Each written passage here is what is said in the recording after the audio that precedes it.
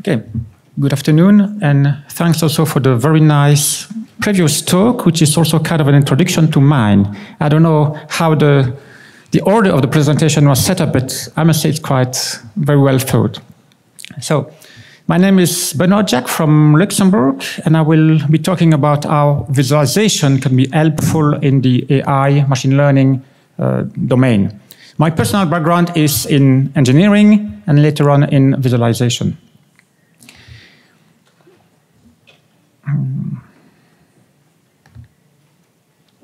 So, my talk will be divided in 4 parts. First, a quick introduction. Next, I will talk a little bit about the adoption, the acceptance of AI, which seems to be also a pervasive problems in this session, but globally. And also the connection between AI and this, and how they can be complementary to each other, and finally, a conclusion. So the first question, a little bit provocative question, do we really need AI? I would say yes, in some domains, for some specific tasks. Not for everything, not everywhere, not for everybody. Do we really want a wider use of AI? Yes, but why it helps? Where it doesn't help, why do we need it? Does it require a larger acceptance of AI? Yes, but it should not be imposed to citizens, to customers, to people against their will. We should also respect, to some extent, what the people want. And finally, do we need the support of policymakers to foster AI development? Of course, AI has become a topic of public interest. As we have seen in previous talk, there are a lot of people thinking about what would be the rules, what would be the regulation, what would be the standards, what would be the things we should, let's say, integrate in our thinking before deploying AI at a large scale. Now, the purpose of this talk is, can visualization help from this regard? So, if we look at other disruptive technologies, most of the time for a technology to last, to be used on a large scale, it requires acceptance by the users, the citizens, customers, people who want the willingness to pay, public bodies, business actors, regulators. So there's a lot of people to be convinced in order to have a wider, lasting, large-scale use of a technology. And the same probably applies to AI, which is also another kind of disruptive technology. So what is important to point out is that acceptance is not understanding. Those of you who have taken a flight to come here probably are not very much expert in aerodynamics, turbine technology, embedded systems, everything that makes that the plane is flying in a safe manner, but nevertheless you took the flight. And it's not a problem, meaning that in many technologies, we're using them, we're accepting them, but we don't understand them, how it works. So the first statement is that we don't need to understand how technology works to use it. And there are numerous examples. Now, there have been people studying the acceptance of a technology for many decades. The term model is very well known. It has been refined, but nevertheless, it's one of the, let's say, seminal papers in the field. And Davis tried to understand what are the variables that leads to the real use of a system in technology. And if you look at this model, understanding the technology is not a variable, but the usefulness, the ease of use of the system is important. And even more important, the perception of the ease of use, the perception of the usefulness, which drives the acceptance of a system. So perception is key in the acceptance of a new technology. Of course, it's quite obvious today that AI will not be widely deployed without a decent level of trust.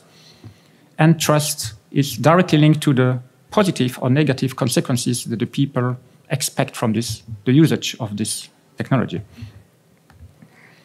So now, if we're talking about trust, we can have a direct or indirect way to build trust. The direct way is that there are for sure some people in the room You exactly know how the technology works because you're an expert in this technology, and you have the right skills to understand it. In AI, you're an AI expert. You have the right level of AI literacy, so you know exactly what deep learning is, so you trust it because you understand it. But for the majority of people, it's indirect trust, meaning that you don't trust the system because you understand it, but you trust the system because you trust a chain of people, bodies, processes that should give the right level of trust that you expect to use the technology. So you trust what I call proxies bodies, proxies people, that may be policymakers, NGOs, domain experts, civil servants, or AI experts, if you have access to them. So very likely, like in most of the technologies, what we need to have a wider acceptance is to build this reliable, trustworthy chain of proxies between the citizen and the AI system.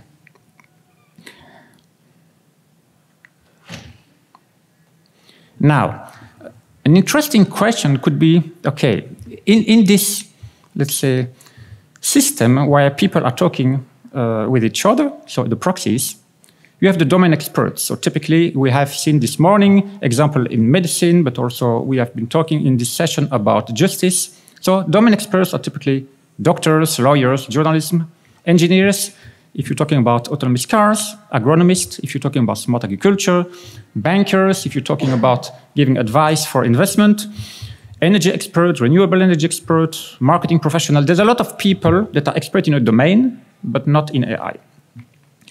And you have this kind of complex relationship between, let's say, policymakers, NGOs, people doing lobbying, civil servants, and AI experts too.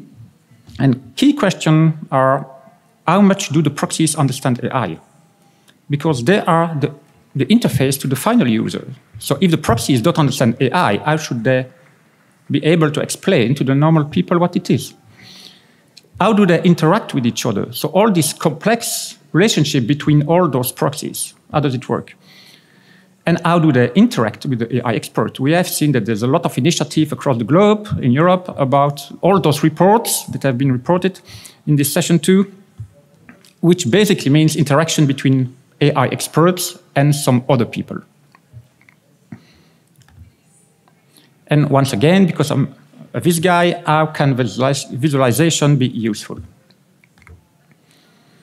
So basically, there's two major, let's say, questions that are now studied in the interaction between Viz and machine learning.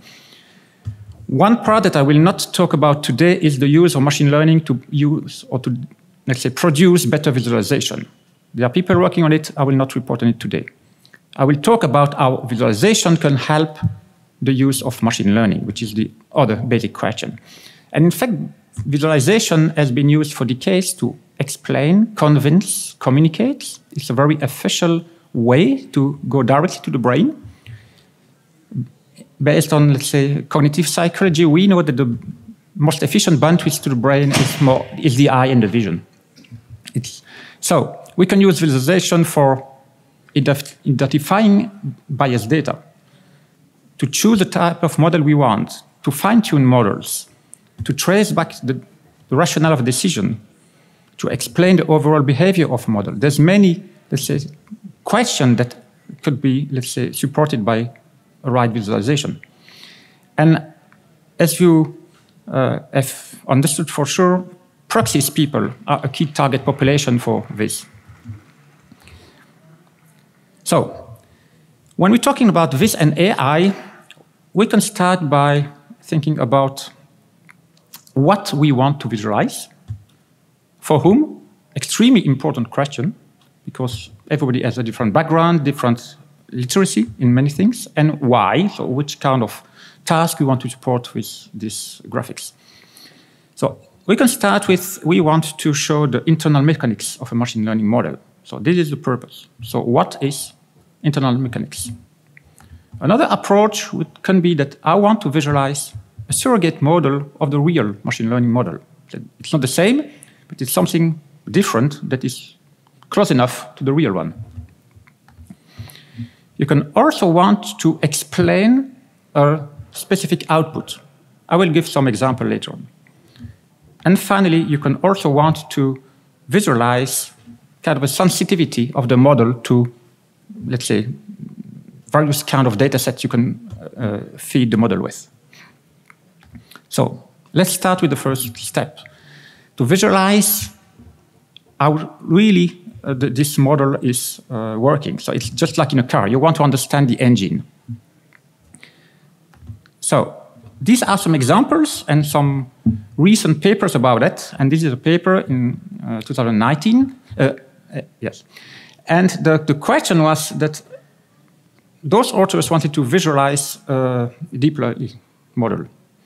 So it's quite complex. You have the data flows, and if you're expert in deep learning, you could understand it. If you're not, it starts to be quite difficult. And so the question of this kind of work is that it's okay for AI people, good, but not for proxies people. Because if people don't have any clue about what a deep learning approach is, does it make sense to show them the graphs of data within this deep learning? They don't even know what it is. So possibly the target population of this kind of visualization is AI experts. Now, let's take another example. This is one coming from my institution. And what we try to visualize is a random forest and try to show which are the variables that are important in each and every tree and how they, let's say, aggregated together in the forest. Okay, it's working more or less fine if you have an AI machine learning background. To some extent, if you're a domain expert, depending on the domain experts, but for sure not for the general public and for sure not for most of the policymakers. So once again, okay for AI experts, for some of the proxies, depending on the background, but not for everybody.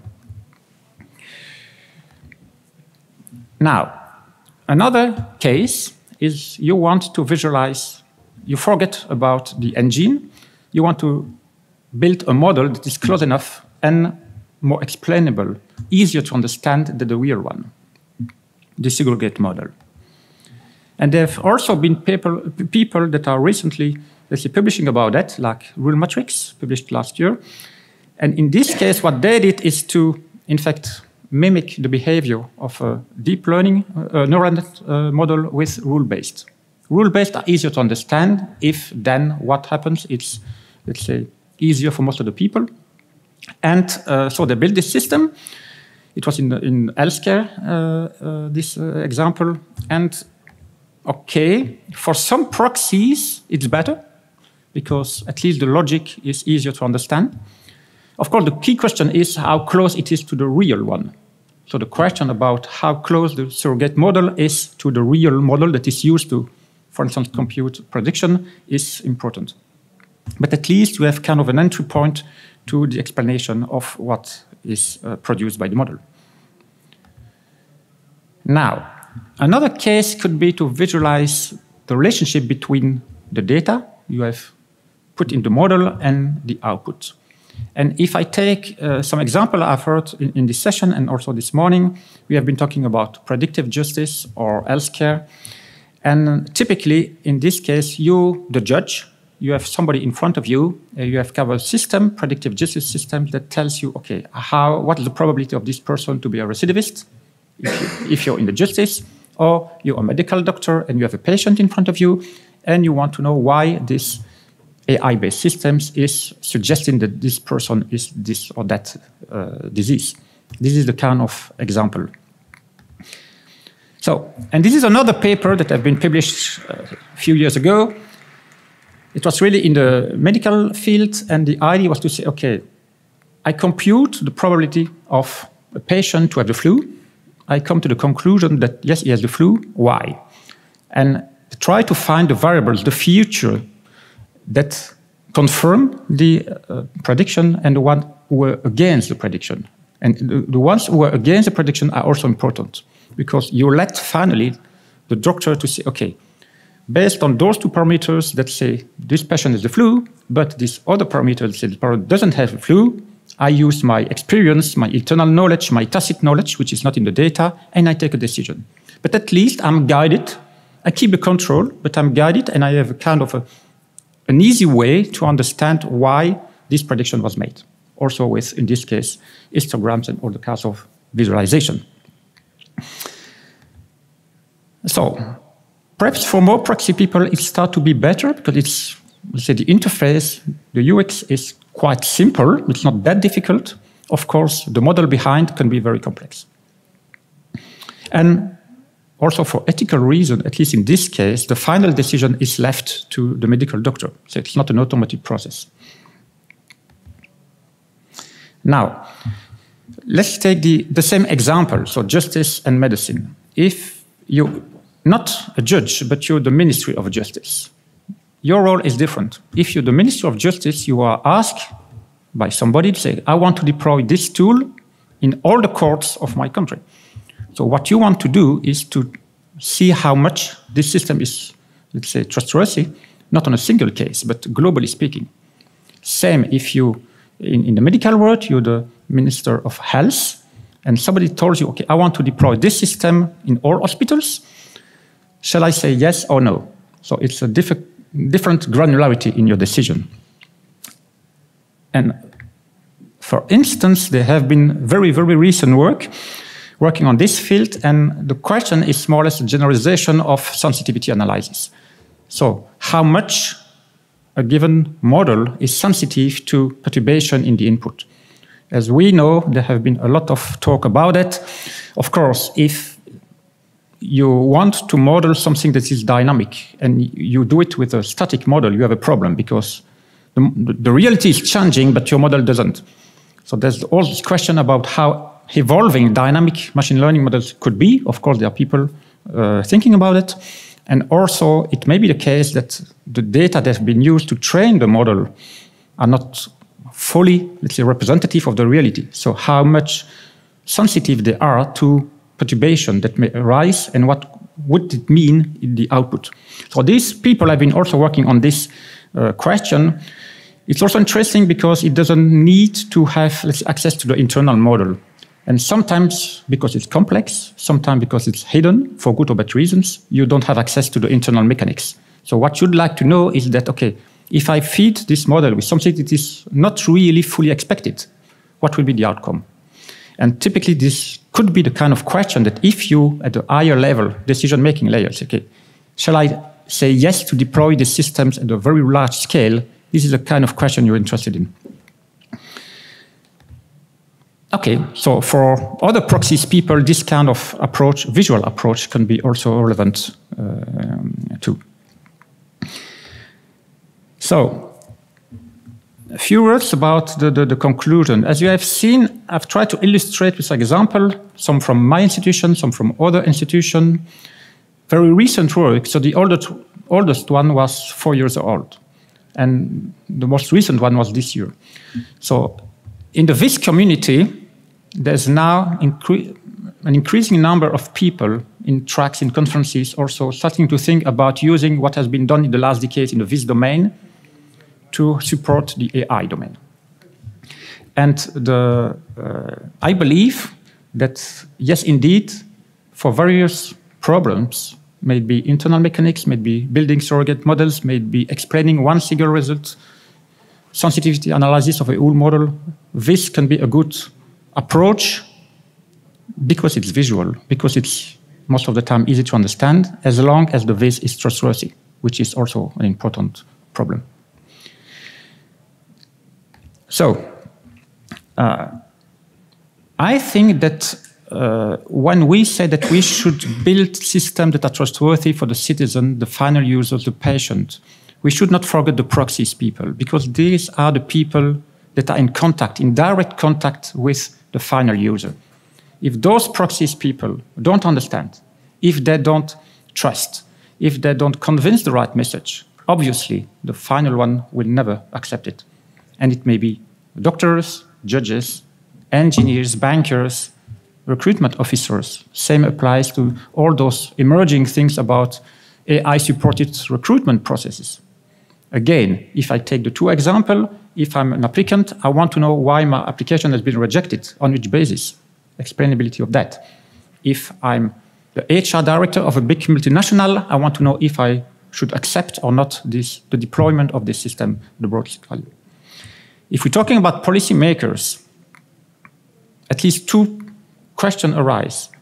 AI-based governments, so to which extent do we allow or support or promote governance based on AI to set up policies, for instance? And a second linked question is the governance of AI as such. And we have seen there's a lot of initiatives around that, but to which extent should it be regulated? It will be one day.